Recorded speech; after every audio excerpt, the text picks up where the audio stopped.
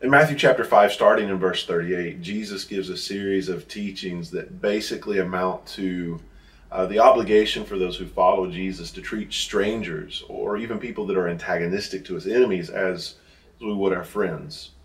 So for instance, in Matthew chapter 5, verse 39, a part of this teaching, Jesus says, if people slap you on your right cheek, you must turn your left cheek to them as well.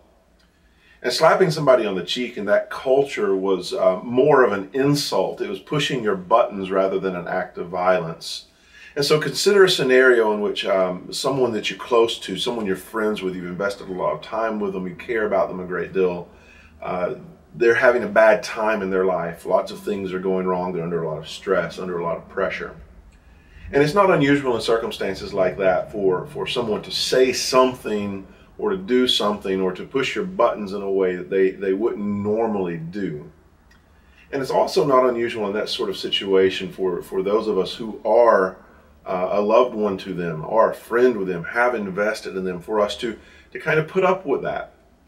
To say, you know, I know where you're coming from, I know what you're going through, so I'm going to let that slide.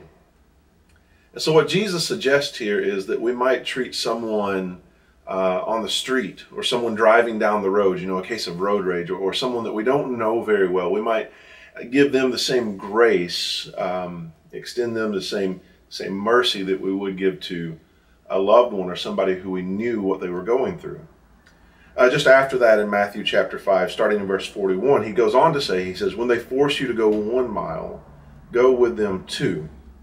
And of course, in verse 41, this is a reference back to a common law in the Roman Empire, where a Roman soldier or an official could force you to stop whatever you're doing and carry their load, but they could only make you do it for the legal limit of 1 mile.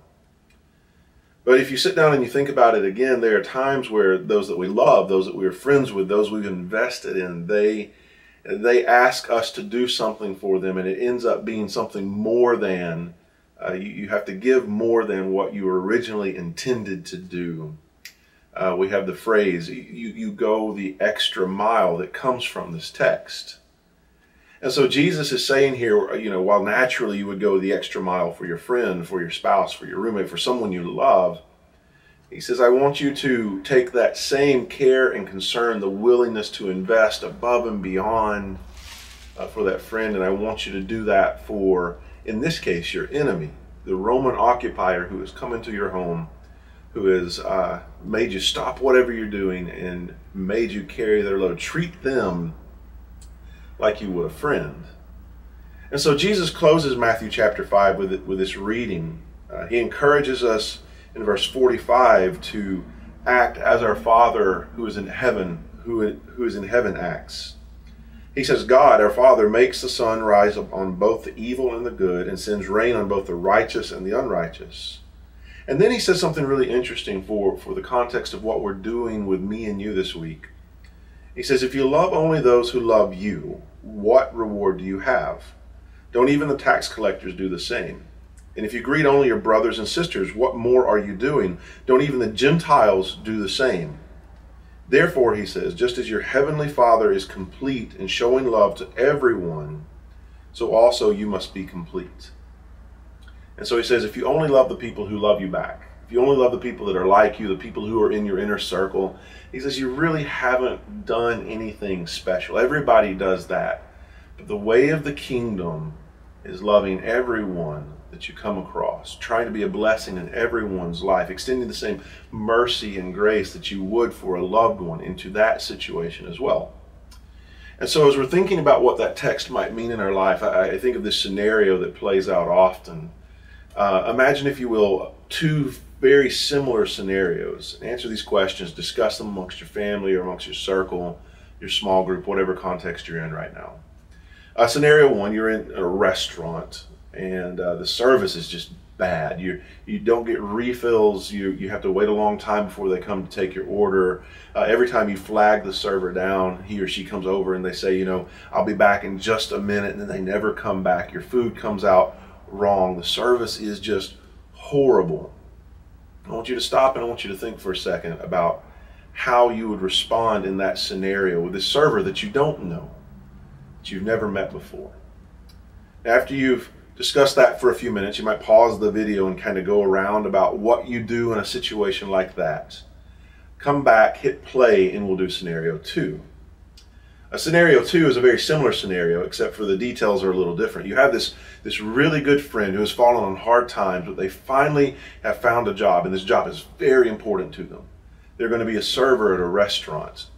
And in this scenario, tonight is the night they begin working at the restaurant. They've never had experience in restaurants before. They're kind of learning everything as they go. So you and some of your friends, your family, want to support them. So you go out to the restaurant. You ask the server or the greeter to place you in your friend's section so that you can support them. Your plan is to maybe leave a big tip for them.